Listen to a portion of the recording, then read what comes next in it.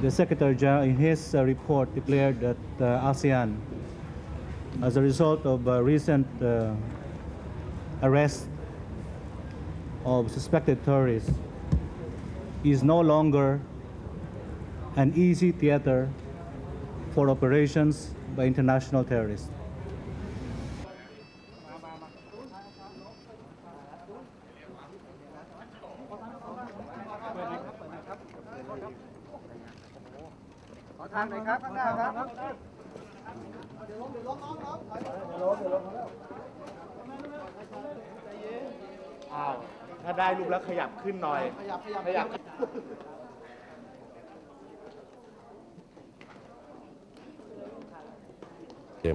And I think it has been shown that the exchange of information agreement that we have signed between a few countries of ASEAN is effective, and I think there is a need for a further cementing of cooperation at bilateral as well as regional level in order to ensure we could fight against the scourge of terrorism, which is still a threat to all the international community. We need to cooperate in order to be effective.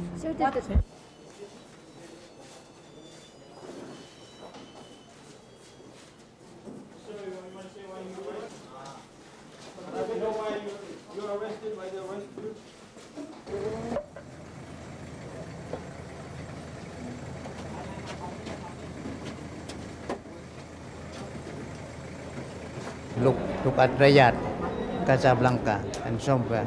It's still a problem for everyone. Thank you very much, sir. Thank you.